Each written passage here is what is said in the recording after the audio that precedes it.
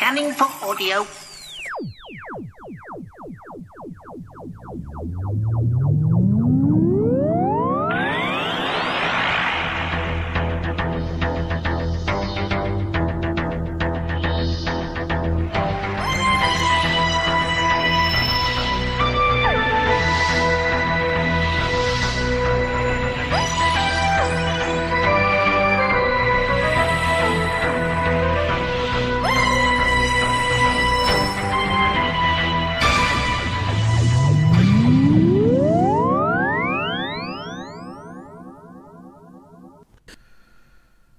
Welcome once again to a Tin Dog podcast.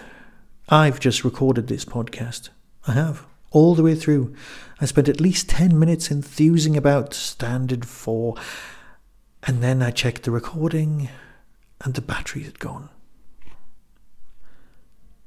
Pauses to check recording. Comes back. Yes, it is recording. I can't possibly be as enthusiastic or as off the cuff as I just was.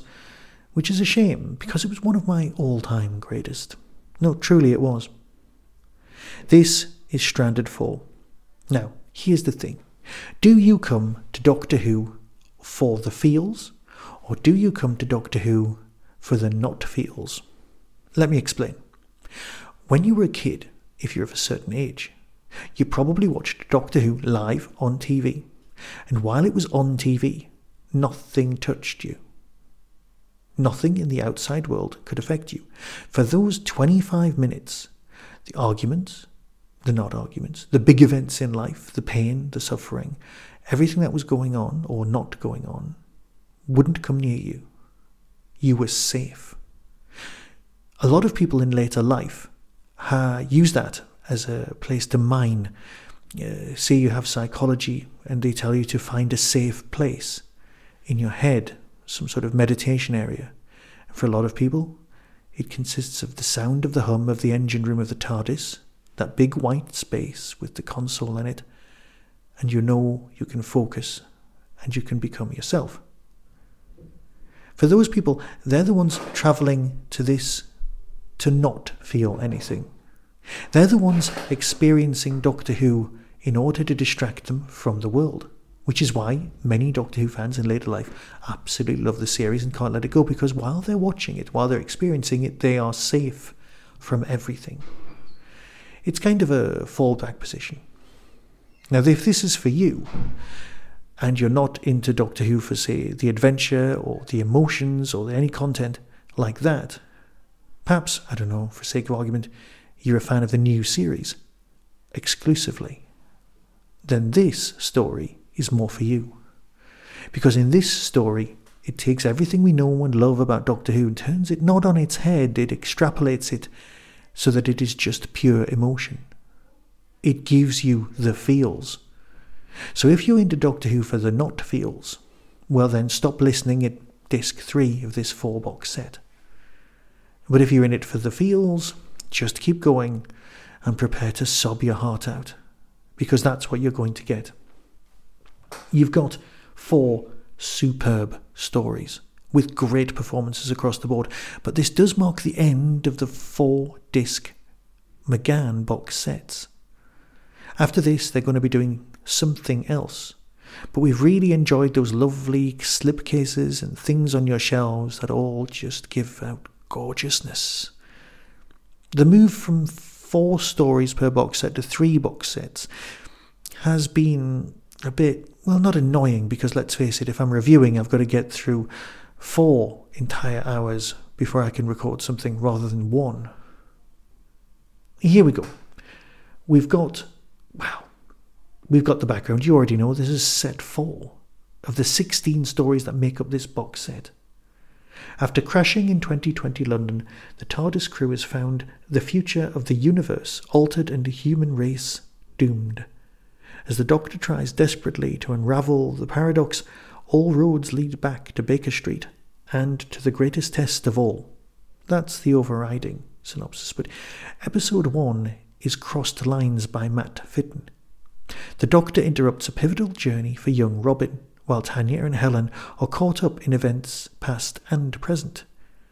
As the timeline dissolves, the void encroaches, the Doctor's friend asks the Curator for help, but he's not the man he was. Oh, I forgot to mention this. On the box is Colin Baker. Colin Baker, playing the Curator. Not Tom, but Colin. Now, we knew that he sort of pops in and uses some of his old faces. I'd be interested to know why it wasn't Tom, but I can live with the fact that it's Colin, because Colin always does a good performance, and this is the Curator as played by Colin. This is not the Doctor. We must always remember that, because the performance is subtly different, and in fact so much calmer and just better. I love the idea that this is a Curator, and it just works beautifully. It's time travel, it's got little timelines, it's timey and wimey at the same time, and it just works. Get Andy by Lisa McMullin is disc 2. The Doctor resolves to make a difference and save one life in particular, but someone else is making a beeline for Sergeant Andy Davidson. Mr. Bird has something to prove, and he will go to any extreme to do it. This is a great story, because it deals with consequences, and that's what this box set is truly about, really. The consequences of actions and people trying to undo things and make things better. And that brings us to story number 3, The Keys of Baker Street by Roy Gill. Oh, it's practically a stage play waiting to happen. It's dark, it's so visual, and it's by Roy Gill. Homing in on the root of the problem, the Doctor attempts a risky solution. And disaster strikes. Soon 107 Baker Street is all that's left of reality, and the residents climb the floors to face their destiny. I would like to use the words Pinteresque at this point and play my £5 card. Basically, it is dark, it is very emotionally charged, and it helps us look into all of the characters. They're all worried about what will happen if they manage to save everyone, and they're also worried about if they'll even manage to save anyone. What will happen? Now, as I said, if you're in this for the feels, keep going. But if you're in this for the adventure, you can stop now. You can get off the bus. It's fine. You've done a brilliant trip. You've done 15 of the 16 stories, and you know what? You could always listen to story number 16 and then never listen to it again, because you will cry. You will be upset. And it is so well structured. Because the main thing in your head at this point is, will Liv leave Tania? It matters. It matters a lot. It matters to us all. We've been so emotionally involved in this storyline that we need this to happen, and we need a proper solution. And trust me, we will get one. Punch the air moments, perhaps. Teary moments, perhaps. Do we get what we want? I don't know. I'm not going to tell you, and I also don't know what you want. But what I do know is that this is depressing as hell, because it takes place in our world, our version of 2020, the COVID-ridden pox world that we lived in for so long and just hated. It takes us back, and not everyone's going to get out of this alive, because that's what happened in the real world. You will be depressed, but you will be empowered, and you will feel better. It's going to be an award-winning piece. The whole of the 4 box sets, but specifically this episode, the one that I probably will never listen to again because it gave me the feels. Perhaps I'm the one with the psychological problems, and perhaps not. I'm going to play you the trailer now and let you decide for yourself, but as far as I'm concerned, it was wonderful. Thank you so much for joining me and letting me partake in this lovely trip, because Stranded was just great. Thank you. So until next time, here's the trailer, and be seeing you. From Big Finish Productions, Doctor Who, The 8th Doctor Adventures, Stranded 4. Andy, we couldn't reach him in time. Everyone died. The whole human race. No, that's what you went there to stop. Robin, he did this. I did this. I need to find him. Fix things. We need to get off the ship. It's about to crash into that space station. Now is not the time to nip to the loo. He's a curator. Helen saw him a few more times than me. He's a very strange man. If the Doctor can't find a way to stop this... Come out! Come out! Wherever you are, 10 seconds until impact. Everything will end. All creation will blink from existence. That thing wants to eat my soul. Yeah, but don't panic. Why aren't we panicking? Because they only hunt at the dark. Oh. It is dark! Big Finish, for the love of stories.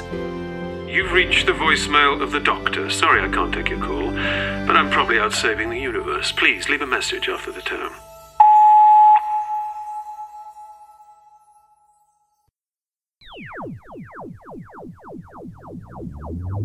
That was the Doctor Who Tin Dog Podcast, available on iTunes, YouTube, Twitter, RSS, Vimeo, and across the internet. Doctor Who and its associated properties are all copyright and trademark of the BBC. No infringement is intended. Why not become a supporter by visiting patreon.com/tindog.